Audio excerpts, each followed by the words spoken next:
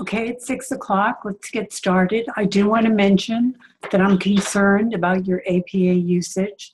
I'm still seeing mistakes. When I see a reference at the end of your paper, I should see citations in your paper. There should be something like author date. That is APA style. I had mentioned this before. A good website for you to go to is the Purdue OWL site for APA. That should help you.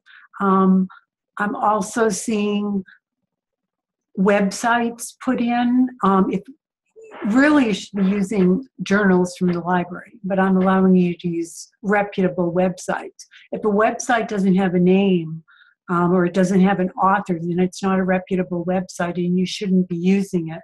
So you should, when you're going to be referencing a website, you should have author date or the name of the website in the date. Or if there's no date that the website's been published, you can put N.D.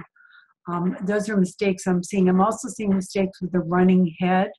The running head on the first page should say running head, and then the title of the paper in uppercase, and then in the left-hand corner, and then in the left-hand corner of every page, it should say running head in uppercase. For graduate students, you really know how to do this. You could purchase the APA book, but the Purdue OWL site is so good. If you go to the sample paper, you might have to type in sample paper, and then it will come up, and you can see what a title page looks like. You'll be able to see the running head in the left-hand corner. You'll also be able to see what the reference page looks like. The reference page has a lot of journal articles in it. So why don't you do that? Because you need to be able to know how to use APA correctly. Okay, I'm going to talk about testing tonight, and actually specifically my dissertation, which dealt with testing. Some of you may go on and get a doctorate degree, and I highly encourage you to do that. It's a lot of work. I took something like 86 hours, but it was definitely well worth it. I wouldn't be teaching this class for Concordia if I didn't have a doctorate degree. It was a lot of fun writing a dissertation. It was very challenging at times. Sometimes I wondered if I was going to get through it, but I made it through it, and I defended it, and I got it accepted. And I want to talk about it because it deals with testing, and that's the subject of this week's class. So I'm going to read you my abstract that it will give you a summary of what my dissertation was about. The No Child Left Behind legislation was passed in 2001 by the United States Congress and signed by President George W. Bush. This legislation mandates by the year 2005-2006, all states must design their own standardized tests to be administered to students annually from grades 3 to 12 to ascertain student achievement, school effectiveness, and to note failing schools. The state of Florida administers a standardized test entitled the Florida Comprehensive Assessment Test, which grades each school in the state from A, schools making excellent progress, to F, schools failing to make excellent progress.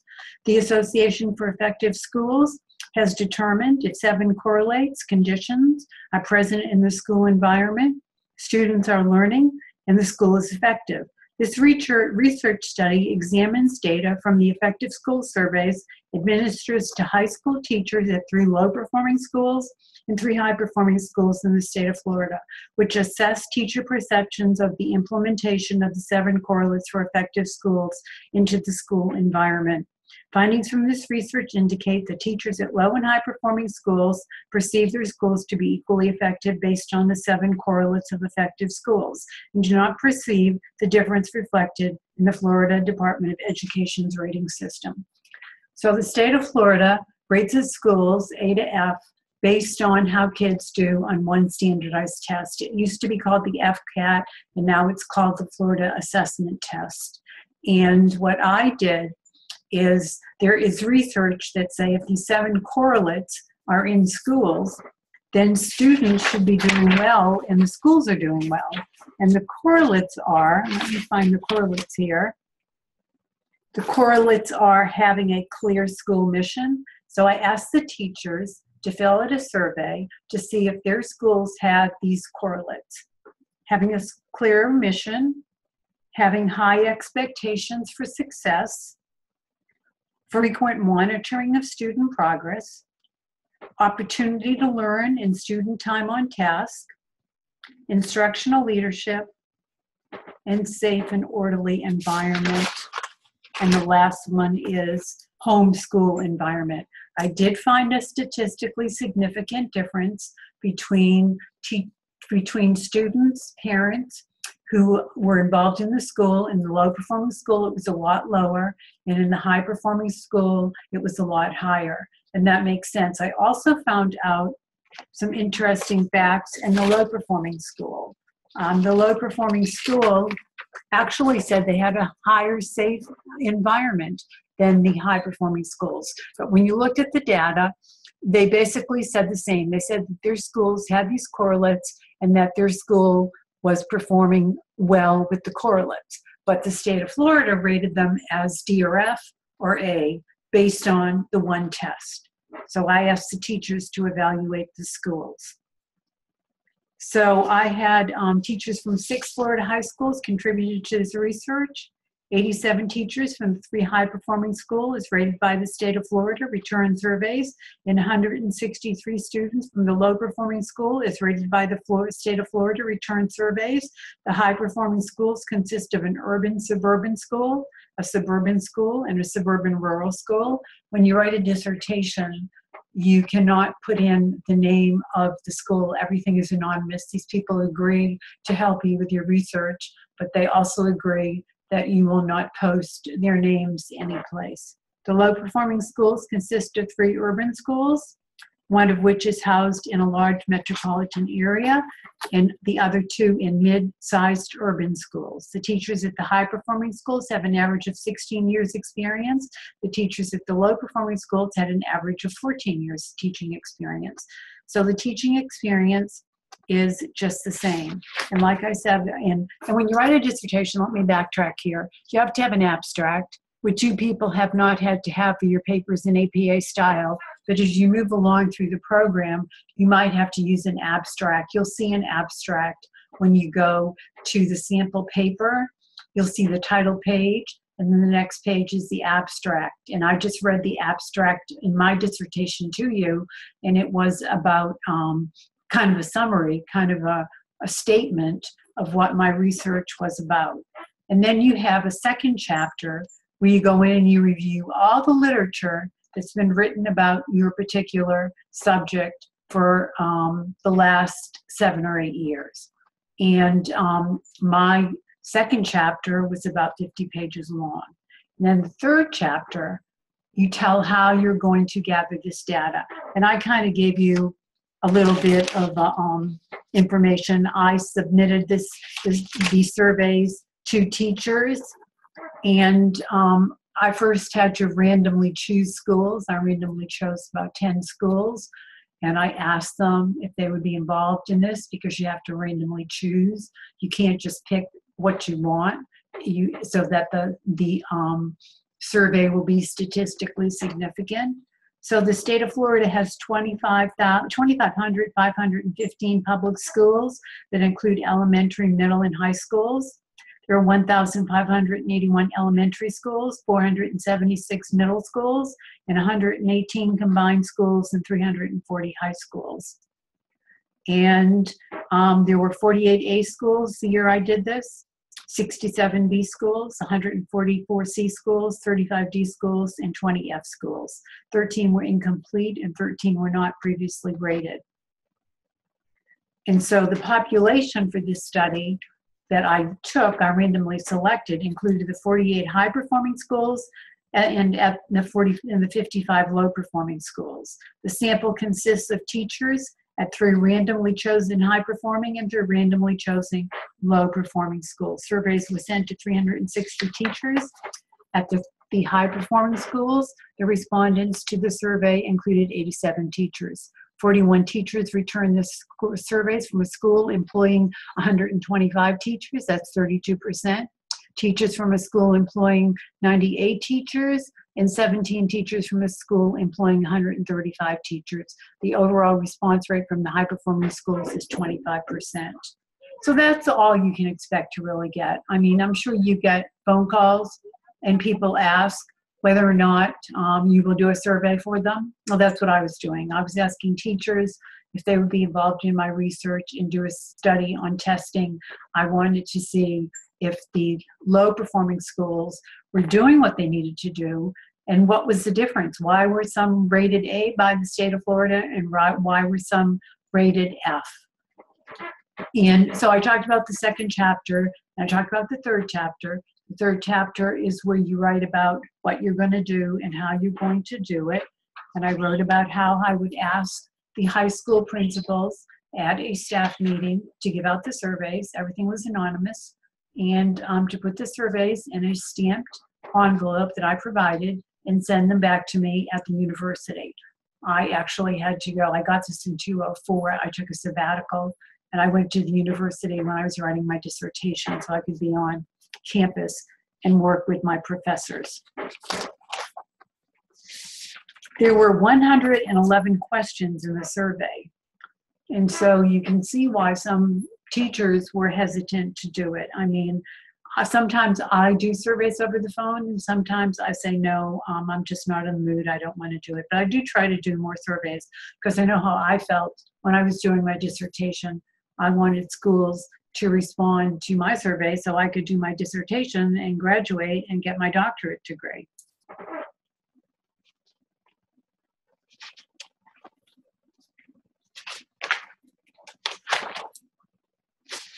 So I told you the results of the thing, and I'm going to read the last chapter to you because this tells why the discussion of the research, why I felt when I analyzed, and that's what you do in the last chapter. The fourth chapter, you tell what the results are. The third chapter, you tell how you're going to do it. The fourth chapter, you tell what the results are. And the fifth chapter, you write about why you think the results were a certain way. The state of Florida rates its schools A's to F based on the Florida Comprehensive Achievement Test.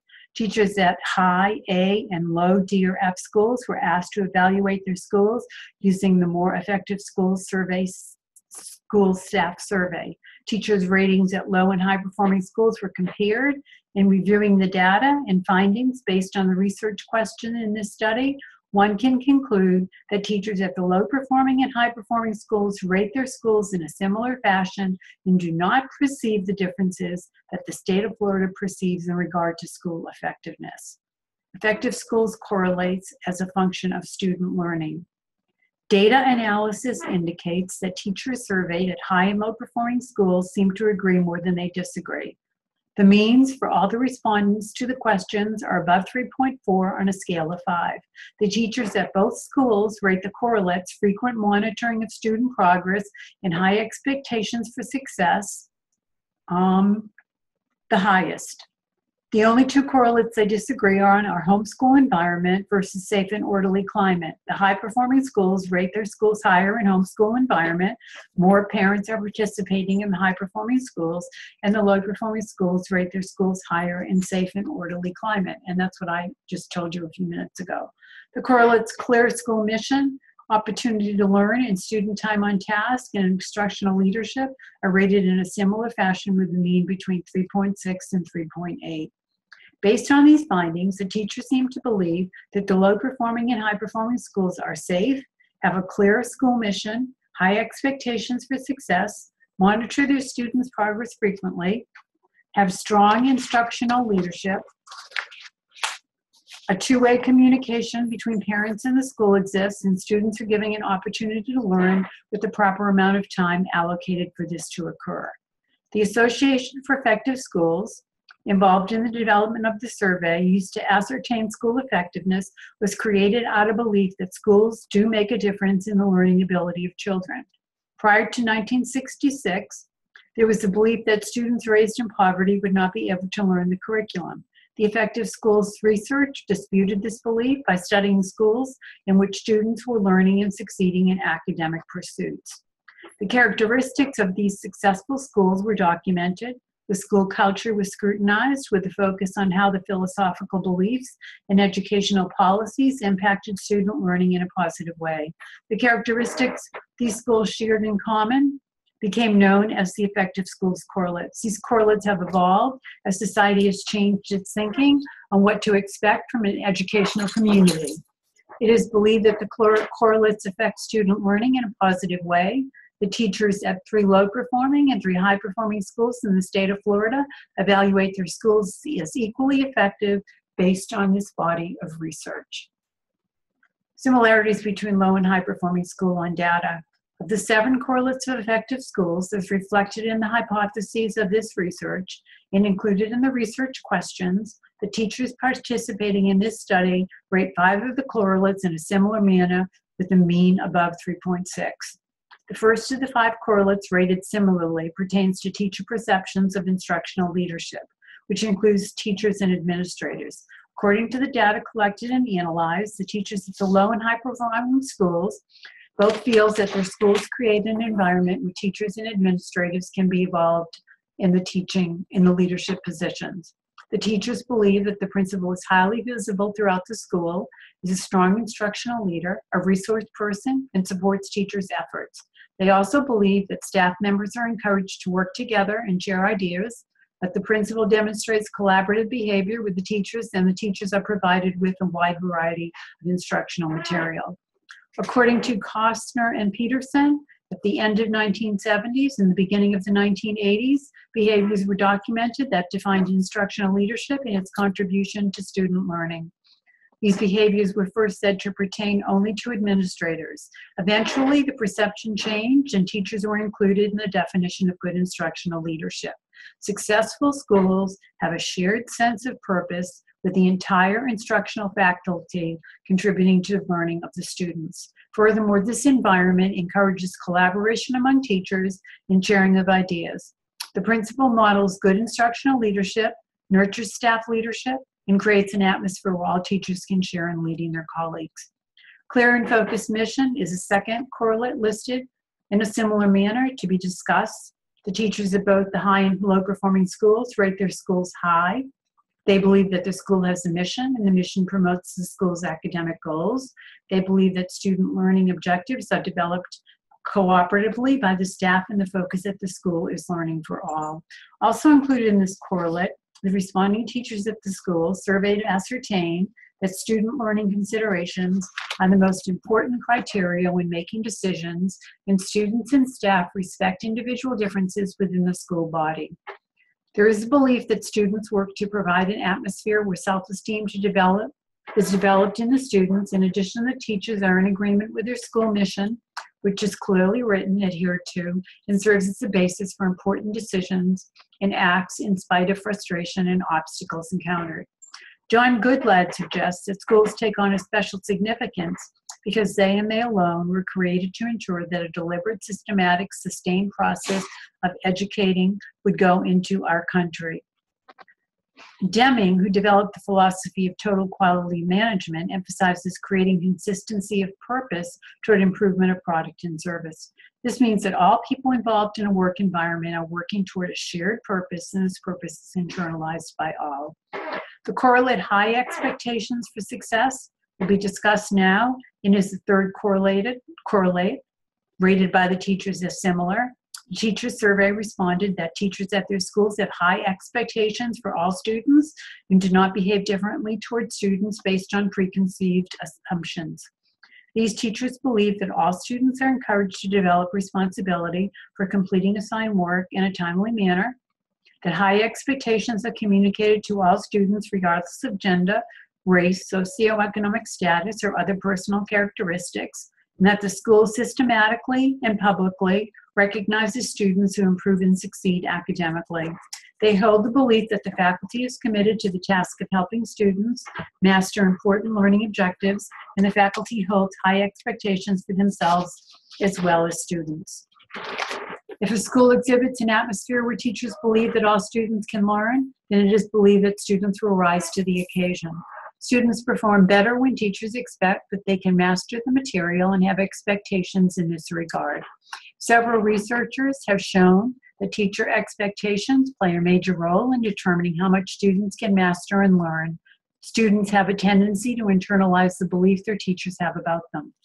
When teachers see them as lacking in innate ability or drive, students may come to perceive themselves in this way. Beliefs that teachers have about their students can become self-fulfilling prophecies, where students give back to teachers just what they expect from them. Students may come to believe that their effort and persistence will not positively affect their learning capacity if they internalize negative teacher perceptions about their ability to learn.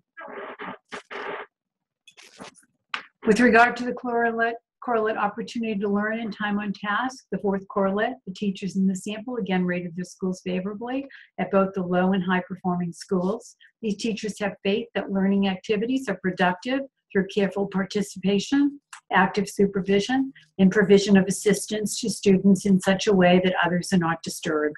Students are allowed the time, help, and encouragement necessary to achieve desired results. Teachers also have the sense that students are given sufficient time to practice and consolidate new instructional skills, and that the classroom is managed in such a way to keep disruptive behavior at a minimum. There is the belief that students have the opportunity to relate learning across subjects through interdisciplinary learning experiences. The multiple methods of teaching are used to ensure learning success for all, and that analysis and discussion of test content are part of periodic curricular reviews. Schools that are successful make sure that there are favorable conditions which allow the students to be engaged in learning activities that give them the time necessary to assimilate the material presented. Different methods are used to instruct students. Time is used efficiently and lessons are chosen carefully. The last correlate to be discussed is the fifth correlate, in which the teachers at both the low and high performing school rate their schools in a similar manner. The correlate is frequent monitoring of student progress. Teachers at both the low and high performing school perceive their students to be in a place where students are taught to monitor their own progress. The staff collects and reviews performance data to ensure early identification and treatment of children with learning disabilities, and students are monitored continuously for their rate of learning. In addition, these teachers believe that through their monitoring process, teachers become aware of students having academic difficulty and problems are noted and appropriate help is provided. Gipp and Fox, 1991, state that if a school curriculum is to be effective, an assessment process needs to be undertaken. This assessment process should include a determination of the comprehensive needs of the school and students. Included in this assessment is an investigation of achievement scores, dropout rates, daily attendance, and educational needs. Okay, and I told you that there was a difference between home and school. And the difference can be traced to the stability rate calculated by the Department of Education. And so there was much more high stability rate, meaning that you didn't have as many migrant kids attending the high performing schools. And at the low performing schools, you had a high level of migrant students. And I know I had one migrant student in 6th grade who was a wonderful student, who came back to me at the end of the year and was very perplexed, had been to through 2 or 3 different schools because his parents moved. And he was not the student that he was at the beginning of the year. He couldn't catch up with us. I was very frustrated. And it was because he had been to 2 or 3 different schools during the school year.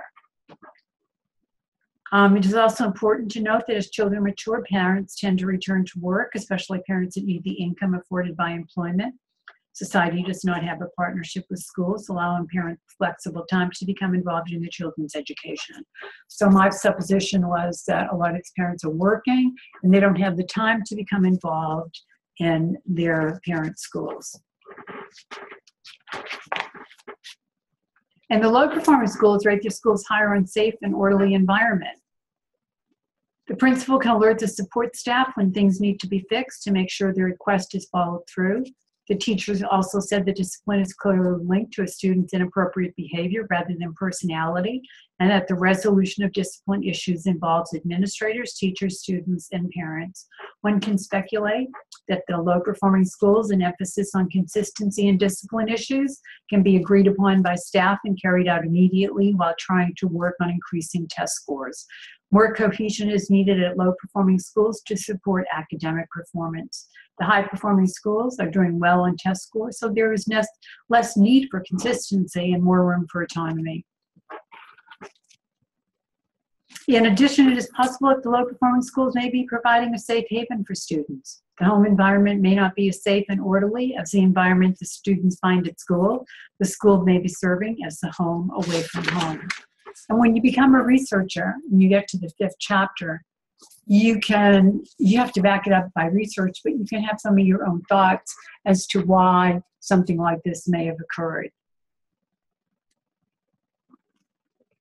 The testing movement will not work when the child's first language is not English. And so I found at the low-performing schools that they had a higher rate of students who were not English-speaking students. They were ELL students. So when they take the end of the year test, of course they're not able to do as well as students who have English as their first language. So that was one of the things that I found. Even though the correlates were there at the low-performing schools, the students were a lot higher ELL students than at the high-performing schools. Florida has a large Hispanic American culture, and sometimes these students and their families have a complicated and trying relationship with public schools. More Latinos attend schools that have a high poverty level. Students in poor neighborhoods and are brought up with a first language other than English will start school with a smaller vocabulary and less familiarity with English letters and numbers, which can translate into more difficulty with reading. These children spend a considerable amount of time trying to make up for their lack of skills. And we passed an amendment in the state of Florida in 1988 saying English is the official language. The Bilingual Education Act was passed, which stresses using federal funds only for student English language acquisition. We are moving to the direction of English being the dominant language, with other languages left by the wayside. And this may result that bilingual students are at a disadvantage because their native language and culture are dismissed in the educational environment. They may be having a negative effect on students in bridging knowledge acquired at home with the learning at school. Using only standard English may separate some students from their extended family, where the native language dominates cultural activities and family life. Furthermore, students learn a second language best when they can build on their first language. So in Broward County, there were 1,500 students that didn't pass the test, and quite a few of these students were from minority groups such as Hispanic, Latino, and Cuban, where the dominant family language is not English. In addition, a majority of these students are from low-income areas with a higher teacher turnout and less money for enrichment classes. People in the minority communities banded together to fight this decision, with students walking out of class in protest. Some of these students have athletic scholarships and have been accepted by colleges or community colleges.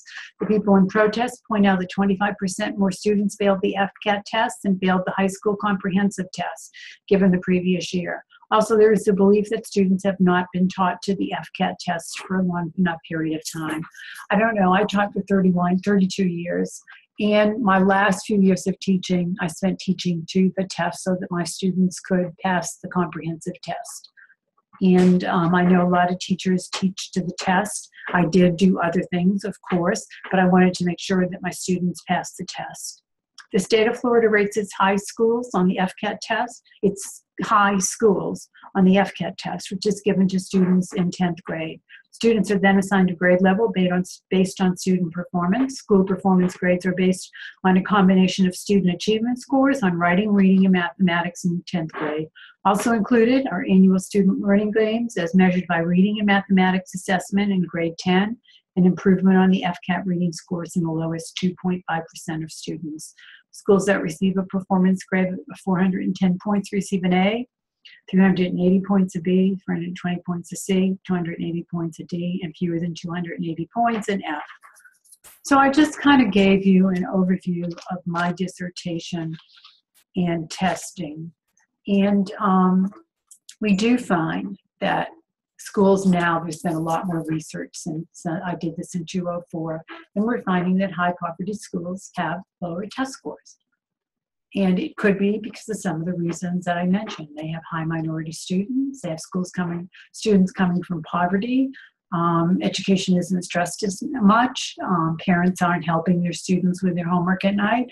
I know I have 4 grandsons, 2 are older, but the other 2 are younger, and the parents help them every night with their homework. They have to do this.